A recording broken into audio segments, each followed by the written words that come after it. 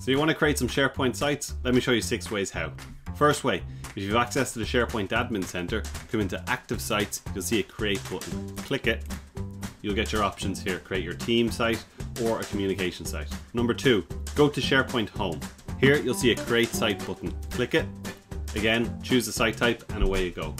Number 3, if you have a home site defined for your environment, go to the landing page of it. Once you're on the home page, you'll see a Create Site button here. Click it. Again, select the type of site and away you go. Now these last 2 methods are dependent on the configuration of your environment. Quite often these buttons are hidden so you can't create sites whenever you want to.